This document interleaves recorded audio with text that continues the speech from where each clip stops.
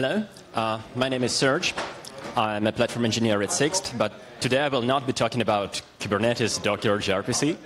Instead, I will be trying to cover a very simple and familiar topic, desktop apps. 10 years ago, we have been promised that mobile phones will replace everything and it will be the only device we will ever need. Then we were promised that wearable devices will replace even mobiles and we will be just sitting wearing glasses, waving hands and talking to ourselves. And that will be how we will solve our daily tasks. But as a matter of fact, we now carry supercomputers in our pockets and we still bring our favorite laptops to the conferences like this because that's the only productive way to get the job done, especially if you care about data privacy, sensitive data, performance, and connectivity issues. So we still use day-to-day desktop apps like 10 years ago. In fact, exactly like 10 years ago, which is really sad because there is not much progress. It was 1973 when Apple has published their human-computer interaction guidelines, where they have introduced the thing that later became known as WIMP, Window Icon Menu Pointer paradigm. Basically, they have defined a set of common user interface elements and the way how user is supposed to interact with them. And it somehow became popular. Later, other operating systems, other vendors caught the same idea, and when Linux finally got a decent desktop, they had nothing left to do than to apply the same approach. And it's really sad because if we remember the early mobile devices like Windows CE, they literally copied the Windows desktop interface and just put it on a smaller screen. Even early Android phones, if you remember, they had a menu button. Because, well, if it's an application, it should have a menu. If there is not enough space on a display to put the menu on, let's make a physical button. But as a matter of fact, it's not what we need now. And Apple started this WIMP paradigm because they had to sell extremely expensive computers to people who had no understanding what a computer is. And if you ask your potential customer that he will have to learn how to perform this or that task every single time, for every single new task he will have to learn a new approach and pay money for that, that will never work. So Apple tried to unify all the tasks to a common pattern. But now we have totally different reality. Even 3-year-old, they can watch YouTube, if not broadcast on YouTube. They can play arbitrary games. They are familiar with computers. Same for elderly people. They are very comfortable with emails, browsers, text editors. So people know how to use it. Now the problem rises how to let your users work efficiently. Not in the familiar workflow, but in the efficient workflow. And this is where the WIMP paradigm doesn't really work. So we are entering the post-WIMP era. We are experimental UI appears, and UI has to change in order to help new users. We are using tiled Windows managers not because they look cool and make you feel like a neo, but because if you have many open windows at the same time and you have really big monitors, that's the most efficient way to manage your windows. Some applications have introduced mouse gestures because you have multiple fingers and your touchpads probably can capture multiple fingers at the same time, so it's more efficient. Audio software is a good example of post-WIMP interfaces. They apply metaphors not familiar to an average person, but very familiar to a typical musician. And also what is interesting about musical software is that you can input your data not using your mouse or keyboard, but also using your MIDI controllers, turning knobs and things, and you will see how that responds in the user interface as well, which is much more productive way than just clicking checkboxes, pressing buttons, and so on and so on. So user expectations are rising as well, and people now have seen lots of beautiful mobile apps, web apps, and now they expect the same from the desktop app. They want to have bright typography, they want to control the font size, they want to control light and dark themes, because some people prefer to work at nighttime, and software developers create software at daytime often. So people like to see animations because they help to understand what is important, what needs your attention. And also remember the old pattern, press 1 for help. For me, for example, that never helped. I ended up with some boring document that I could not even read. And now in non-traditional interfaces, I see more and more the concept of onboarding when you see some illustrations, some interactive guidelines that shows you the core principles of how the application works, and you quickly learn the rest. So all these novel approaches, they make desktop applications more usable, more friendly, and I would say that is the way to go, and that is what users expect. Of course, for this, you will have to change your UI, your UX more often. It's not like you write it once. You have to rewrite it again and again, and for developers, that is really painful. And I believe this is why Electron got traction, because developers finally found a way to develop UI easily. And I'm not saying that Electron is good. We all know what is wrong with Electron. But let's agree, it has a few really good points. And it's not only because it finally makes Java look good. It's because it simplifies packaging of the apps, distribution of the apps, because it provides a common platform, common runtime for all the platforms. So the developer does not have to care about what operating system he targets. He only develops the application. He only cares about users, not the technical details underneath. So Electron does some really good things. And especially, I would say, Electron allows you to use existing UI kits and UI frameworks, because over the years, there has been lots of HTML5 templates, kits that you can just take and use. And as a matter of fact, if you remember how programmers were creating user interfaces in the past, that's something that we really do badly. Now, if we target HTML5 interfaces, for example, we can ask some volunteer designer or a friend designer to build some prototype in Sketch and export it as a set of HTML and CSS.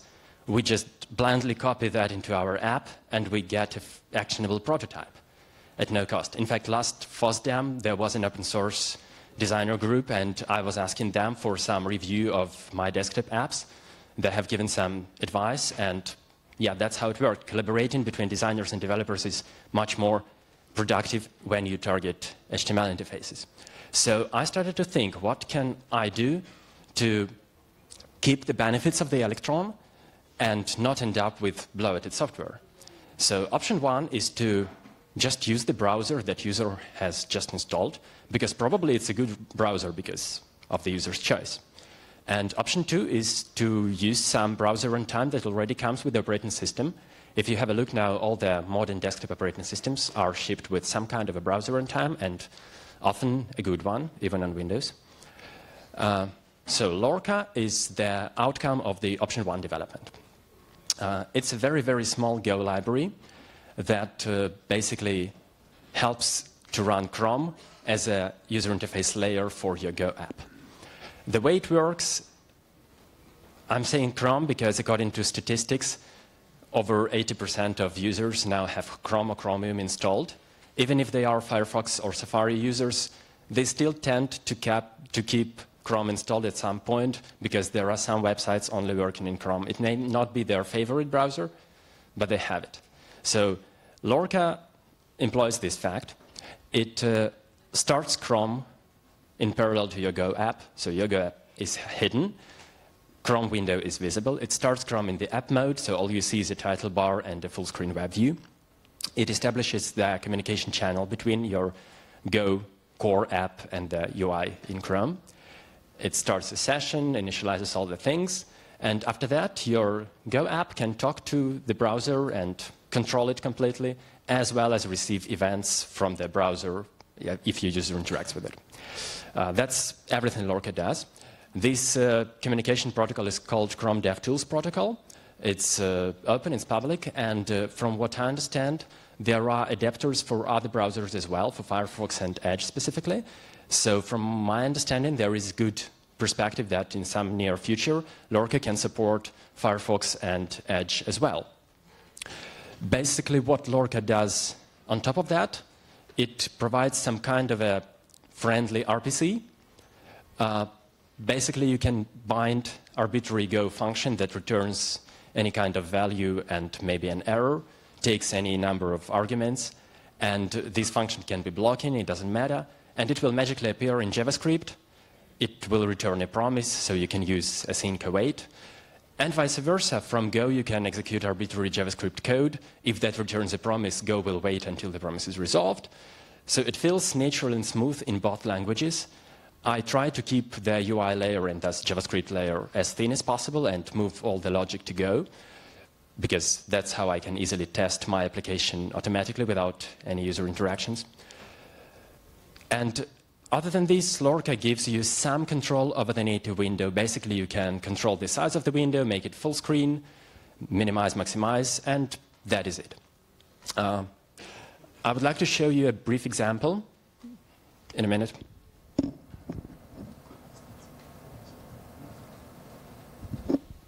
I hope you can read this. So this is a very, very small app. Basically, just importing Lorca. There is some HTML, very simple, just an input bar, a button, and a status for text. Sorry? Good question.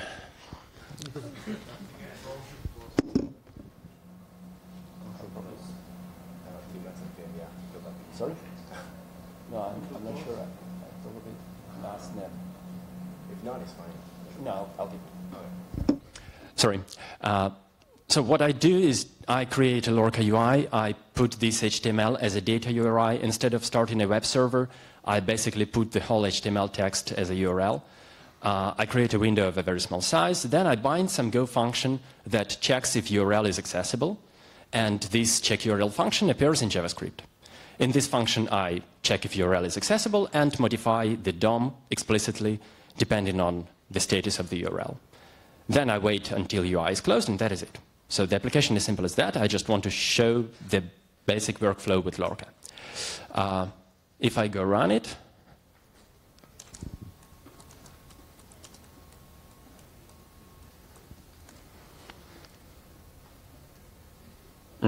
it appears on my screen.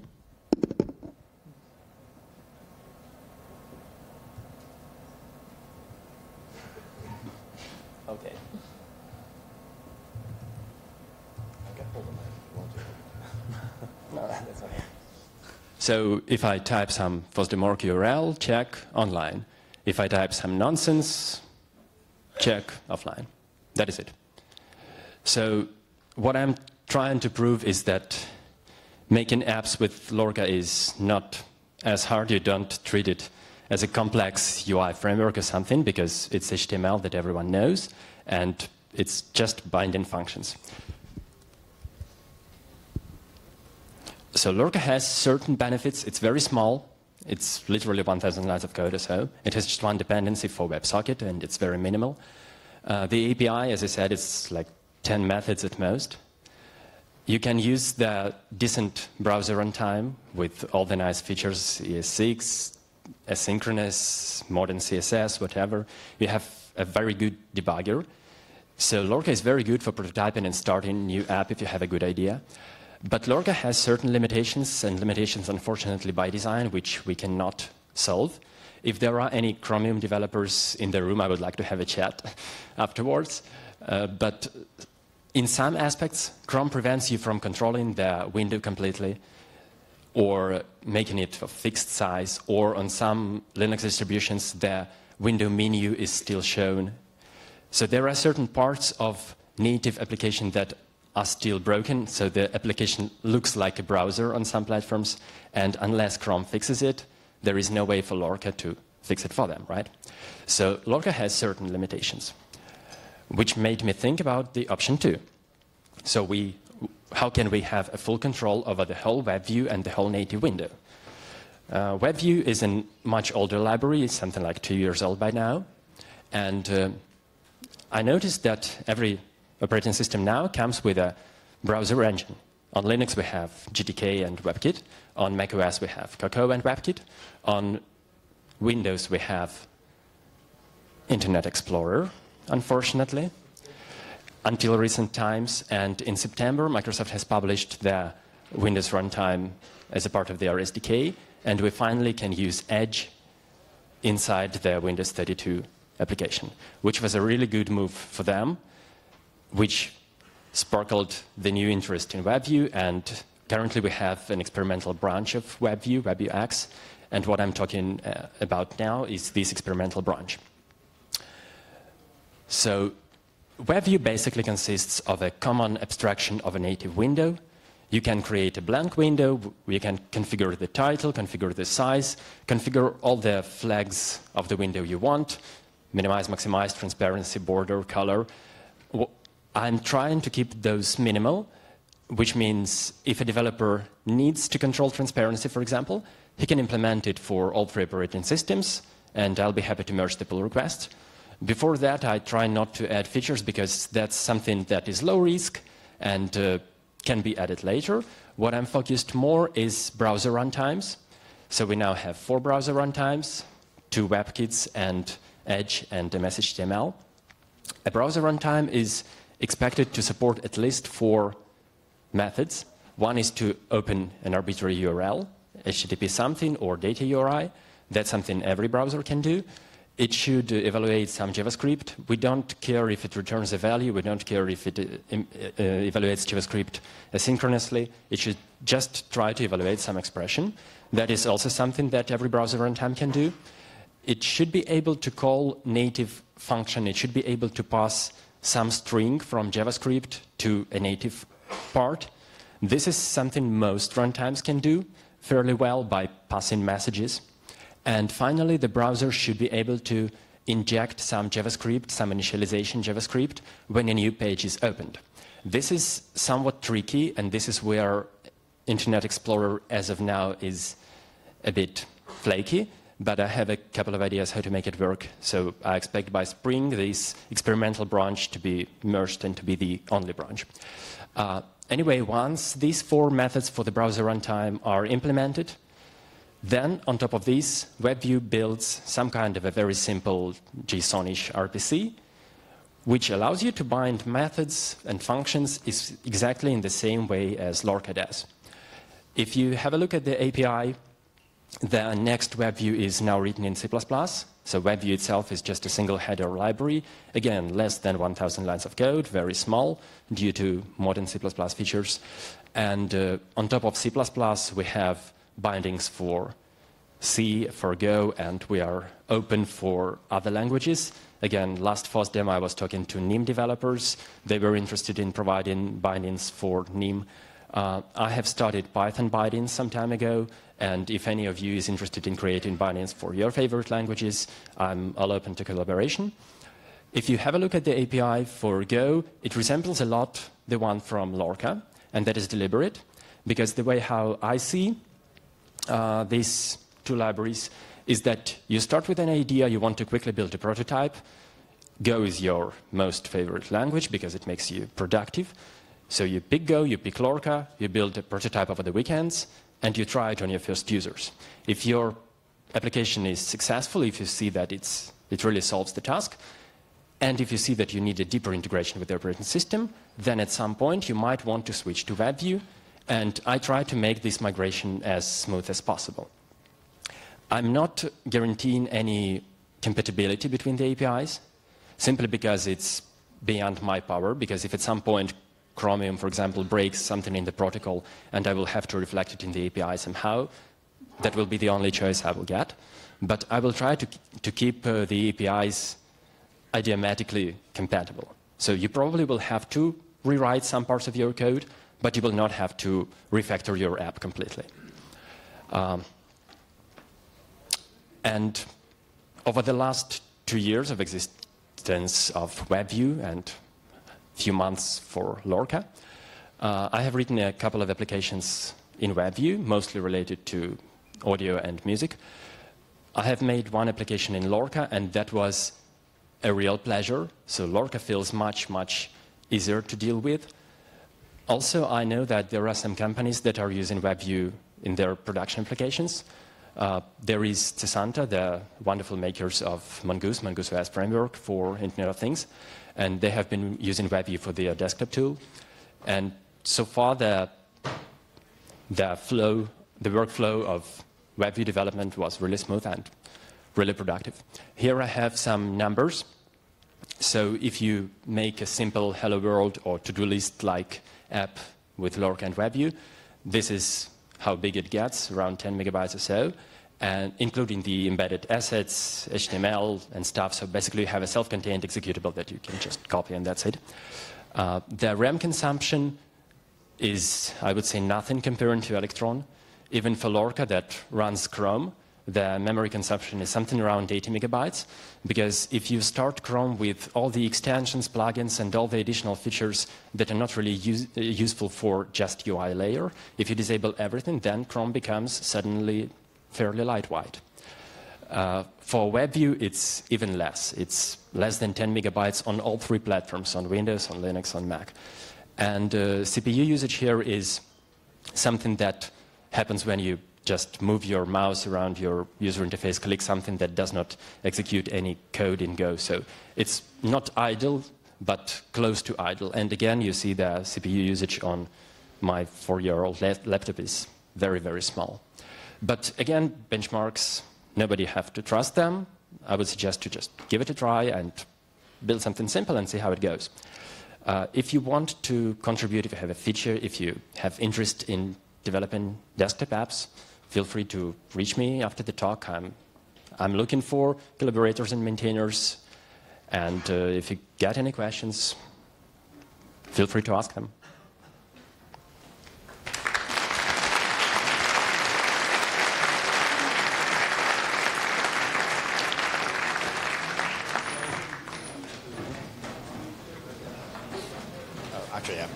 So we have some minutes for questions. So if you have any questions, please raise your hand. And perfect, that way I don't need to walk. Hello, thank you for the presentation. I was wondering, does your program really execute Go code, or does it transpile it to JavaScript before? I didn't get it. I'm afraid I need the question to be repeated. Oh, can you repeat the question louder? Okay, my question is, does your framework execute Go code when the application is running, or does it like transpile it to JavaScript, or is it something else?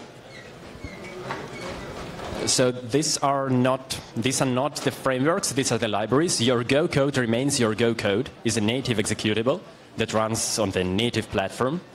What Lorca does, it just launches a Chrome instance next to it and talks to that. Your Go code remains your Go code. The communication between JavaScript and Go happens in JSON RPC.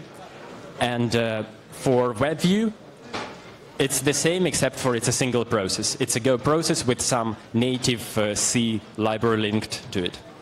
So native code remains native code, no transpilation. So out of respect for the speaker, please keep silent while leaving. Thank you.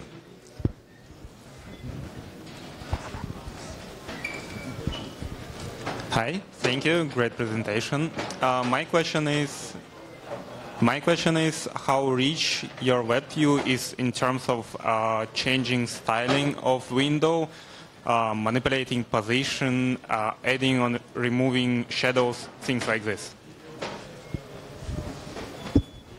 If we speak about the current stable version of WebView, it can control the size, it can control the title, can control the full screen mode, can control the color of the window. It is what you see for a few milliseconds before the page is loaded. You can control transparency, and it somehow works on some platforms. And that is it. For the experimental branch, I kept it very, very small. It's basically just the size. But if you want to add in a particular feature for shadows, borders, and things, it literally takes maybe 20 lines of code for all three platforms. It's just a matter of interest. If you need a particular feature, it's very easy to implement it for all three operating systems, and we're done. One last question. Yeah, sorry, maybe I missed. For the Lorca, you are using Chromium or Chrome. Thus, you have a rich support of the JavaScript ES6. Does WebView have like a common ground across all those web different kind of engines? And or if not, do you maybe have some kind of a proposal how you do a Babel or something? And did you integrate it with WebView so that you can use in your code a richer version? But then, okay, you get it. Yeah.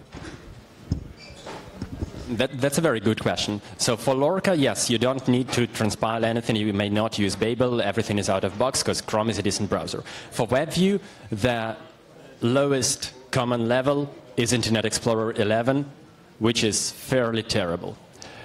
If you don't want to target Windows 7, Windows 8, then your lowest denominator is Edge, which is very decent. You can use promises, you can use ES6 without Babel. So it depends on what operating systems you want to target. If you want to target Windows 7, which is still a thing, then yes, you will have to use Babel. And WebView does not focus on this because you decide how you want to bundle your front end. You may type it inside your Go sources if you want. You may use Webpack. It's up to you how you use. WebView is just a small library. It does not interfere with your typical workflow. Okay, thank you very much. So we're out of time for questions, so round of applause for him, please.